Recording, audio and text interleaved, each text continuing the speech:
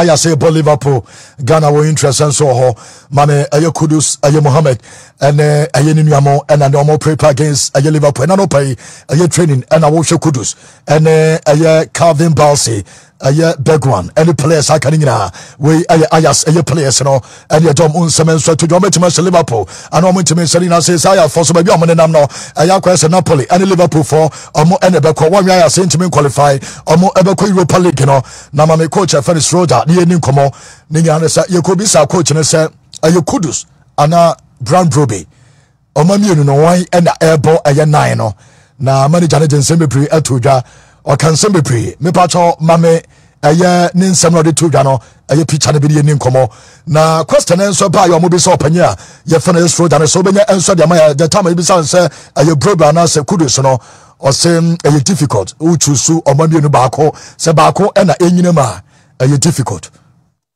say menya coach ni dia na some o kan na yetiatia o say aye difficult so be choose omo mienu mum recently na say ye akwana e Ferry Broby no wa boy adwuma papa na just watch na Broby ebo Kudus tranchain campaign no anya ye adwuma somebody can dia tudwa no ayade na campaign anu ehye against aye coach no we manager no dia na manager no otim se na Kudus no mfani ni agrokra was our false nine aye position no na mo no kra pe bo no se ayade a abrantia ye fe Muhammad Kudus wantimi anwene sa battle no ayade a coach no se dey se wanya jatum se Brand Broby ochna obedira ni mo at the Ama Football Club from Ayas and on report on so to do so dey mamo ewo aye jumajere so ba ku na ba won FIFA aye World Cup no me pato we aye Neymar Mbappe and aye Messi Osem Neymar Brazil Mbappe aye France Messi aye Argentina ba ko and beje FIFA aye World Cup nte dey World Cup no PSG player and beje and on some opinion no ono so dia to join so dey mamo ewo aye jumajere so bra na ekuso a ye den Sanopi enso mamo ewo ba bibia obia ma me fa bo ntodwa se abranche fa na kawo so no doy kwai ofa so free aye Chelsea which is also no doy ne bonjo so owa Chelsea na se Thomas Tuchel Shedam Fino yenti also no doy. That present moment when we had the first game for Chelsea against Everton, I was in the squad. That for there was my mindset saying, yeah, I have to get out of it. Like, not in a rude way or in a way where I don't want to be at the club or I don't like the club, nothing like that. It was a mindset of just, I need to go and play football, you know. So my mindset was just, let me get out, play my football somewhere else and try and do the best I can wherever I am. And then obviously at the end of the loan, go back to Chelsea. So it's one of those things, you just got to deal with it how it comes at the time. And that's how I dealt with it when the time came. The Hudson Odoi any athletic for Comodiano and I watch your television so Emerson Ghana your interest wa kwara we mu pa I just say you ready so baba World Cup no the dinkan Kent Michel Wadaroma ni die mu a fa Callum Hudson Odoi we fa to boy ma me say metie interview no na on analytics for na yes I interview no Ken Odoi say the dinkan he had to take a good decision say oh free Chelsea in come away kakra for Ghana ho because he bisa no for Ghana ho asem I don't say obekọ Bayer Leverkusen no ofre Kai Havertz and obisa Kai Havertz say Leverkusen won na what say na okwa ebeboa no and Kai Havertz e ka che ne so nko na Leverkusen die a club okwa ebeboa no ninyina gina second Callum Odoi feel say ball pa die ewonimu ne ball nsai na me asebwe ma ka na misasu sisi dua say bwa wunya kwenya hwe se wo pay you footballer obeti nkoma me ni wudi asem second Hudson Odoi nkwara na wo England say no omo sha ase na wo bele ni o omo pele pa no ni Hudson Odoi omo call 2017 World Cup sa tournament na ye de Eric Yeboah ye Emmanuel Toku Muhammad Kudus kwa sa tournament ni bi Odoi was part of the England team no Phil Foden MS Smith Rowe Conor Gallagher Jadon Sancho and of course our tournament no Ken sa time na nkwara we ebo FA youth tournament e England Now, the player who was bossing these boys, Jadon Sancho, MS Spiritual, Bukayo Saka, mention them Conor Gallagher. Now, Munina, they're not or Bobo, Paje ball, or chain dribble was Hudson Odoi.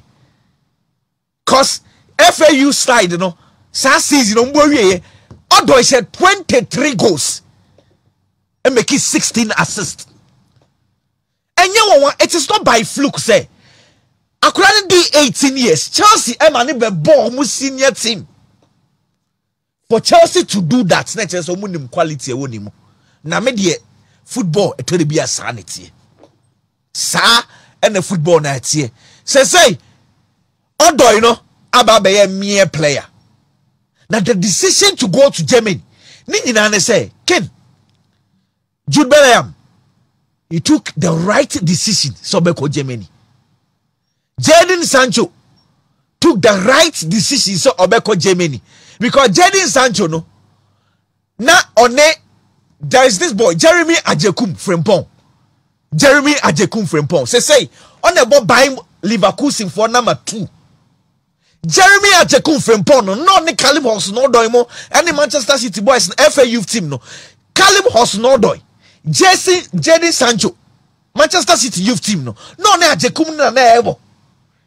Say Ajekum call Liverpool from Manchester City call Liverpool. Say Ajekum Jeremy Frimpong will run Netherlands for national team nimu. Nationwide sport. Ghana akwa we so manambe bobo ibi oko Netherlands. Onwe Germany Netherlands national team nimu. It means that oya kwada now a big club now unya bimbo now taking board decision now konya match playing timer ebwa Jama Musiala wa Chelsea Academy say yes so free wa inka obi am money din say what you say Jadon Sancho not na Manchester City na ka wo mani bobo ni bi say it is say Musiala kra Chelsea for no be bring him say no Chelsea omon kai no and na me catch sometimes you have to take a bold decision Magwe say Chelsea no yama ni mo bo ni bi say he's doing very well Crystal Palace. At some point in time, my friend was England national team anymore. These boys, no Hudson Odoi was better. But I saw them. It got to some point in time, it was obvious to say, Chelsea, my name will be encore. Tama Bayern for Bayern, didn't see. Bayern, and Chelsea 4 years old, extended contract. And no so DHD. And I'll stay. He needed match playing take as a soccer. I'm sure if Bayern had taken him that time now, come in back alone. No one can be a bo. It is a say he's under Xabi Alonso about 6 games. Afena or try the mojo, but Omubisan say Ghana swear. I don't say dear, you open on to me cash in them. They tell say bare few months ago, dear on England for ending come up. One cancer on Ghana or say on England Gary Southgate no be ending come up. And say looks likely say come on I did that and say the last time of Bob my England that was on the 17th of November 2019. It is a 3 years grace period on the 17th of November 2022. And say Ghana would have to push FIFA some of my special dispensation. Get 2 years goalkeepers na neda. So person ye project anka ideally anka also projected than that for the future. Anka ideally ubetimi the players akwa bebre na nya bimbo anka also project Afriyie Barnie. But me face ne say Henry na ayedene for them. So betima make it the finalist. Okay. Eno ejela adia wo hu ewo blasters no. Okay. Adelson Fabibre na maybe I'm in the Jeremy. That's it. Okay. Na yet say and then we were a football kakra edema Afriyie Barnie. Na maybe real Black Stars and some nationwide sports. When come in Samsung come had to folk companion for and Samsung come had to folk supporters. Look. Say Barnie and on whom come adults will media and mododo. No whom come adults will media and mododo. Mia mini pa Barnie. no common no ados toto ibi eye Black Stars yemfra no ibi eye so okọ hata na se ontimi mo ibi susu ye so okọ national team a otimi bo iti yema no call Black Stars ebi ye say efiri ye Barnie nti o sha ma no contract aso na okọ the contract no so ebe so ano efiri ye Barnie no kopa na wa atofo kenye hwede a de ye de beye no efiri ye Barnie wa extend no contract a Black Stars so be wuro mu pa de ye ntia se